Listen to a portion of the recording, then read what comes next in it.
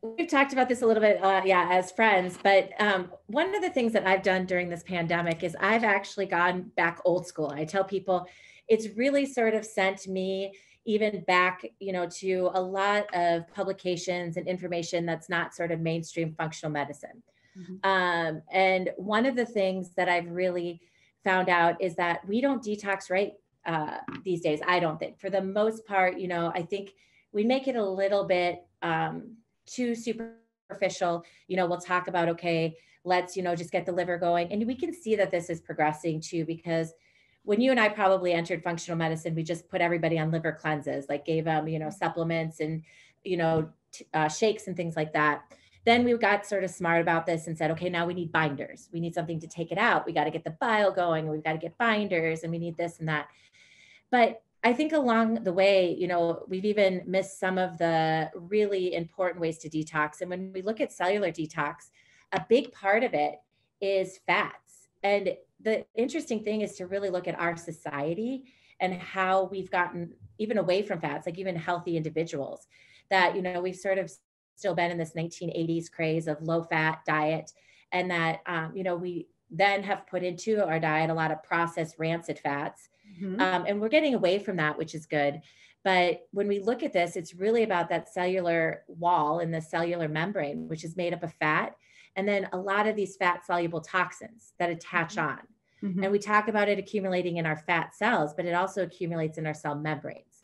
And so we can actually use sauna and sweat and niacin and binders and things like that to actually get the cell to release and get rid of the fats, which get rid of the toxins, which actually then can change that whole composition versus just sort of going up and cleaning by just going after the liver.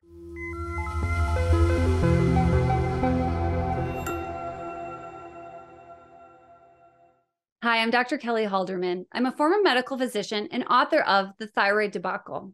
I'm now devoting my life to education, research, and biotech because I realize we need educated people to bring us cutting-edge information, especially when we find ourselves with a diagnosis such as hypothyroidism. When I was practicing allopathic medicine, I myself became very sick, bedridden with what would be diagnosed as Lyme and mold infections. Along my health journey, I was also diagnosed with Hashimoto's thyroiditis, a condition I was told that could only be managed with medication. Well, I'm here to tell you that there is more than medication to help you. As you will learn through my powerful interviews with several functional medicine practitioners, there are tools that will help empower you to take charge of your health. Join me today as I interview leading doctors, naturopathic specialists to uncover the most useful health insights for you. This podcast has been launched in collaboration with DrTalks. Visit them today at drtalks.com/calendar to learn more about their upcoming summits.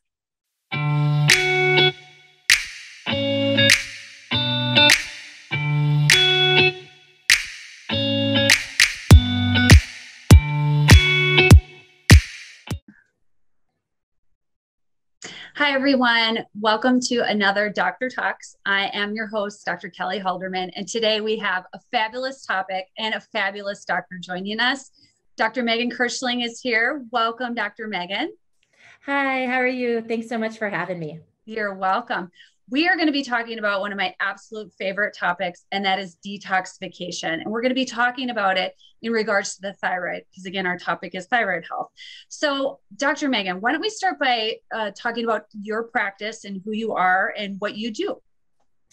So I'm Dr. Meaghan Kirschling, and I work outside of Minneapolis in a town called Bloomington, Minnesota.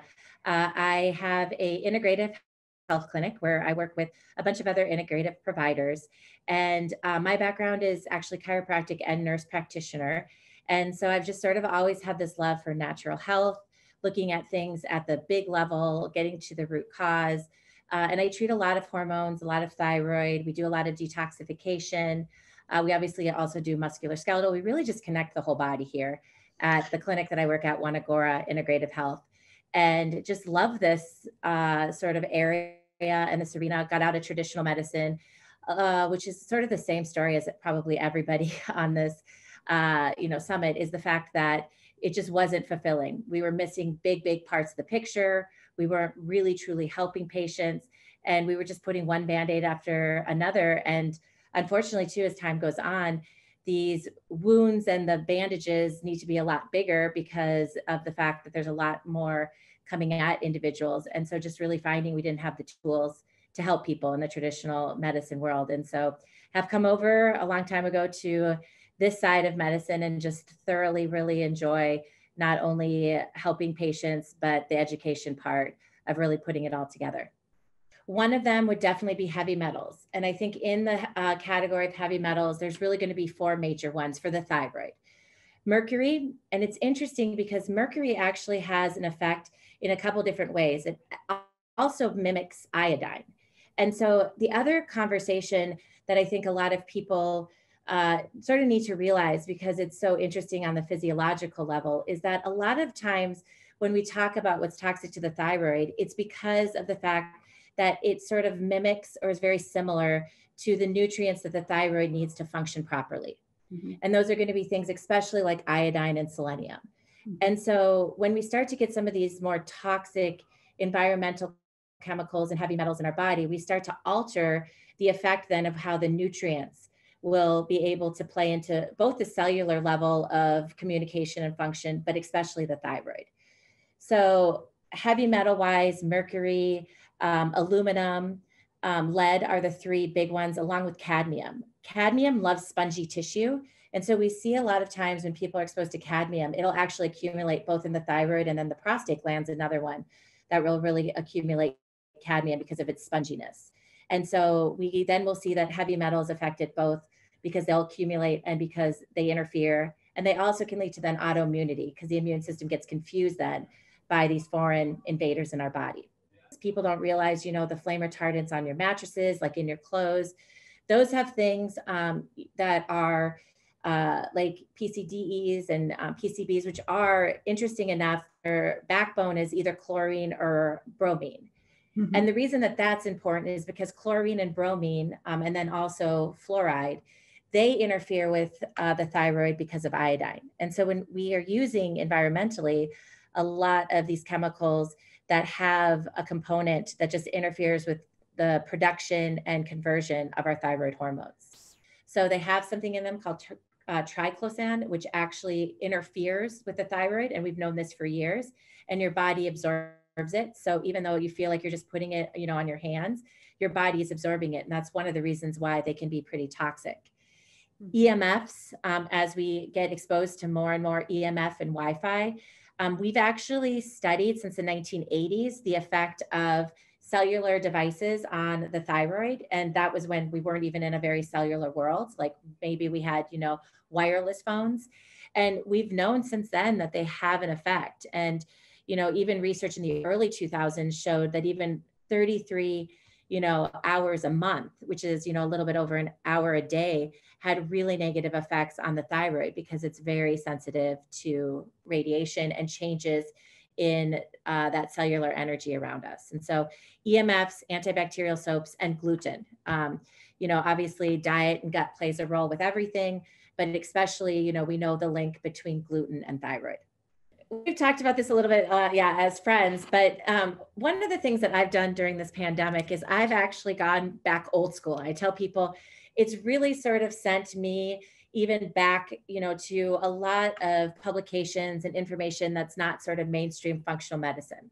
Mm-hmm. And one of the things that I've really found out is that we don't detox right these days. I don't think, for the most part, I think we make it a little bit too superficial. We'll talk about, okay, let's, just get the liver going. And we can see that this is progressing too, because when you and I probably entered functional medicine, we just put everybody on liver cleanses, like gave them, supplements and, shakes and things like that. Then we got sort of smart about this and said, okay, now we need binders. We need something to take it out. We got to get the bile going. We've got to get binders, and we need this and that. But I think along the way, we've even missed some of the really important ways to detox. And when we look at cellular detox, a big part of it is fats. And the interesting thing is to really look at our society and how we've gotten even away from fats, like even healthy individuals, that, we've sort of still been in this 1980s craze of low fat diet. And that, we then have put into our diet a lot of processed rancid fats. Mm-hmm. And we're getting away from that, which is good. But when we look at this, it's really about that cellular wall and the cellular membrane, which is made up of fat. And then a lot of these fat soluble toxins that attach on. And we talk about it accumulating in our fat cells, but it also accumulates in our cell membranes. And so we can actually use sauna and sweat and niacin and binders and things like that to actually get the cell to release and get rid of the fats, which get rid of the toxins, which actually then can change that whole composition versus just sort of going up and cleaning by just going after the liver. And this is Hubbard's work, and now it's Dr. Root's work, from the 1970s, late 1970s on. But with the niacin, you actually get this really cool effect that we never talk about, which you get this lipolysis, which is a release of fat. Sure. After the flushing, but it has to be the short acting. It's got to be the flushing niacin. So the nicotinic acid, would that be okay? Okay. Yep. And it can't have any of the sustained release aspect of it. Right. So, and a lot of our supplements have gotten away from that because it's uncomfortable. Like it's not necessarily fun to flush. You do get that itching, redness, burning. But the cool thing is that then a couple hours later, they've proven that what you're then doing is you're releasing the fat. And that's why, like, it's one of the only supplements that we know that can actually raise HDL, your good cholesterol. For the longest time, we've known it's really only exercise, diet, and short-acting niacin. But it's because of the fact that it has such a positive effect on your fat and fat cells and fat metabolism. So by taking it, you're then able to flush out and sort of mobilize the fat. And then by then taking in the good fats, you can start to then replace this fat that's in your body that's connected to all of these toxins with the good fats that you're taking in, and then bind it out because it's all got to come out through your gut. So you've got to have a healthy gut. I think butyrate helps in a couple different ways, in the fact that it helps to be able to detox, but it also helps your gut be able to then get it out, versus then again, what we're trying not to do is just recycle and make this an endless cycle of toxicity. And I do this a little bit individual for each person because of the fact that, when you look at this, it's going to depend too on how toxic you are, like your overall vitality and what you can take. I start people really slow on the short acting niacin. You usually want to wait somewhere between the 2 to 3 hour window before then you exercise or do some kind of lymphatic work, whether that's dry brushing, rebounding, chi machine, something like that. And then get into a sauna, or if some people don't have sauna, infrared is best. Hubbard used all dry sauna, but he put people in for about 45 minutes. With an infrared, you can be in from 10 to 20 and get great results. But the infrared and, low level laser, which is also great and red light, which is great for the thyroid, is fantastic to use too, because you're getting such an increase in cellular activity. And so then you usually want to put them into some time of sweating to pull out heavy metals and things like that, about 2.5 to 3 hours after they take the niacin. It's good during this time too to be taking things that help with your bile, because bile is what's going to push out that fat soluble through your gut. So that could be anything from 2-cut to phosphocholine. Quicksilver has a great supplement called liver sauce that I love to use. And then you want to, about an hour after you come out of the sauna, 30 minutes to an hour after, take a binder. Some people, because I know we're getting into a big time frame, take the binder right after. That's fine. And you're going to want to take the electrolytes during the sauna. And then the fat, you can really then take 2-3 hours afterwards. You can take it, with dinner, but you just want to make sure to be putting in, good fats. It can be flaxseed, chia seed, hemp. I love C60 and using those oils. Phosphocholine is great for the actual cell membrane. So you want to take like a plethora and a copious amounts of fats and oils. Push the fats with meals and take a digestive enzyme with ox bile. Either take smaller amounts of fat during the day, so you're not putting a big load on the gallbladder, or, just make sure that you're taking in more good fats with your meals, and just take a digestive enzyme with ox bile, because that will help the bile to be able to actually then move, which is great, because that then is going to detox as it goes down the gut. And you're not going to have the side effects of pain and whatnot that can come from the gallbladder being overactive. So I think when it comes to the thyroid and just detoxification in general, the number one thing is you've got to make sure that you're moving your bowels right. And so I always tell people, like, that's the number one thing, because that's going to be how we detox out these fat soluble toxins. So that's number one, first and foremost.